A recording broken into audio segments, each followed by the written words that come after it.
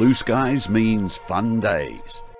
Helping skydivers with tips and techniques about safety, training and fun jumping from those who know.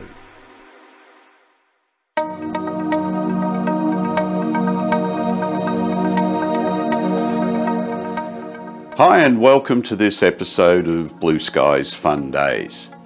Do you ever get bored and just look up dumb stuff on skydiving pages? Every so often I get people sending me pictures of dumb stuff or links to people doing things that make me shake my head. To get the ball rolling, let's start off with what causes a pilot chute in tow. Here's a great example of how not to route a bridle cord. It's okay if it gets caught. It'll just snap. Maybe? Well, probably not.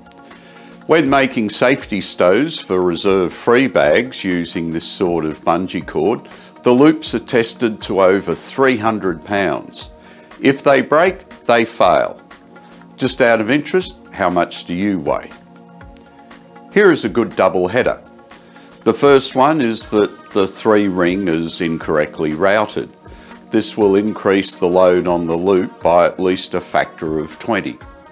Also, the RSL shackle is meant to be inserted from the back. And notice the shape of the big ring? Yes, this is a tandem rig.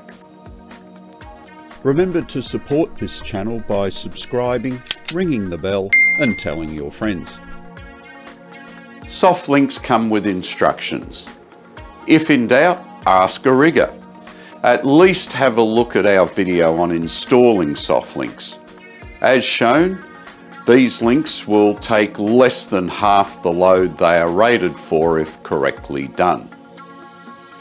Tossing your rig in the car or putting inappropriate loads on a curved housing can stress that housing to the point of failure. Show your rig some love and it will look after you. No, it isn't the wear on the kill line. It's the stitching on the bridle that's failing. While zigzag stitching is amazingly strong and stretch resilient, I don't think this one's good for another jump. A bit like this hacky. Considering some manufacturers just loop the tape through the hacky, this tape could just pull off.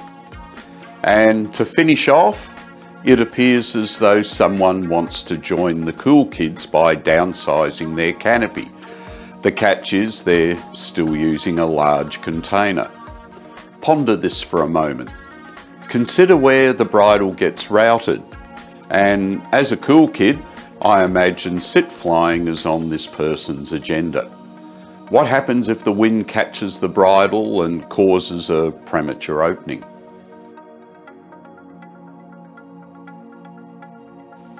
Well, that's about it for this lot of scary pics. Think about your own gear and have a good look at it now or the next time it's unpacked. Fly safe and have fun. See you next time on Blue Skies Fun Days.